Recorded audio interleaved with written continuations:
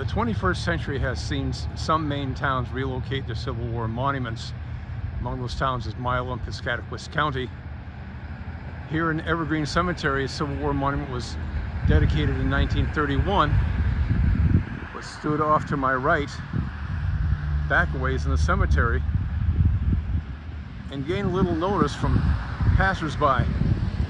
In 2021, the town moved the monument to the Veterans Memorial Park on the edge of the cemetery, and on the edge of the busy road behind me. The monument is a simple granite shaft that finally received its etching in terms of honoring the local Union men in 1995.